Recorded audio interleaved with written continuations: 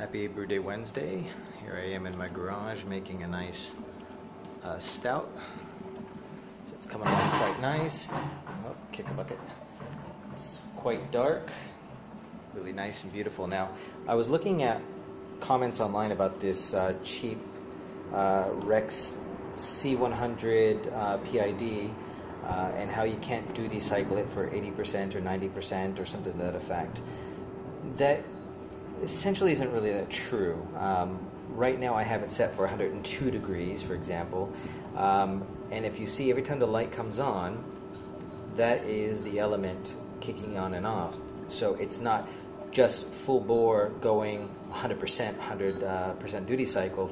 It's actually running at about maybe a 60% to maintain a 102 temperature Celsius on a boil.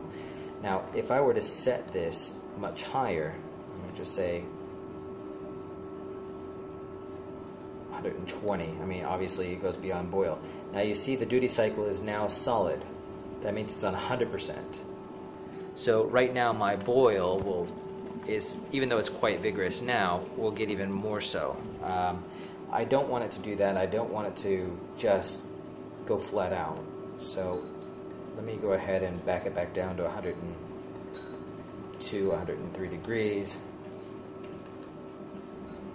Okay, so now it's still rolling at a boil. In a minute, that's going to start kicking on and off. Probably not, because no, there it goes. So now it just came on. Now it's running on about, I don't know, a 50% duty cycle.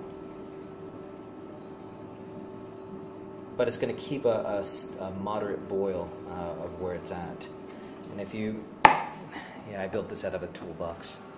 So if you look at the relay, it's reflecting that it's kicking on and off on that duty cycle.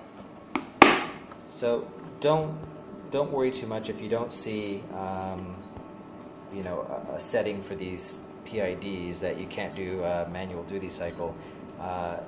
You're right, you won't find it. Oh, this is out of focus all of a sudden.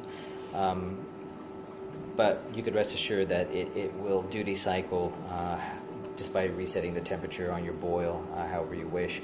If it's not coming in enough and it's not rolling enough, crank this up to, you know, 500 degrees. It doesn't matter. It'll go 100%.